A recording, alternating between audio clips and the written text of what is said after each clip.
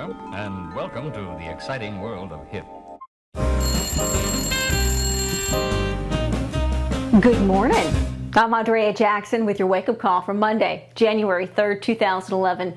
Chile started off the new year with a 7.2 earthquake. So far, just some frayed nerves and dust. Parts of Australia are under 30 feet of water thanks to a cyclone and torrential downpours. Here in the U.S., the sky over Arkansas is raining dead black birds, 1,000 at last count. Severe weather could be to blame, or possibly New Year's Eve revelers firing off weapons and fireworks. John Elway is headed back to the Denver Broncos. He will suit up as VP of Football Operations for his home team. Expedia and American Airlines have broken up. The two parted ways over ticket pricing.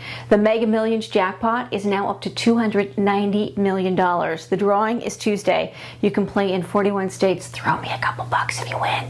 Chuck Berry is back home in St. Louis resting comfortably after collapsing on stage in Chicago during a New Year's Day concert. His manager cites exhaustion as the culprit. He is 84 years old, by the way.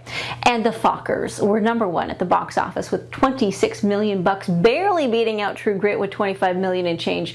Country Strong, starring Gwyneth Paltrow, opens Friday. Your Los Angeles weather forecast: stormy and cold, highs in the 50s. That is your Monday morning wake-up call. I'm Andrea Jackson, and I will ring you in the morning. Be good.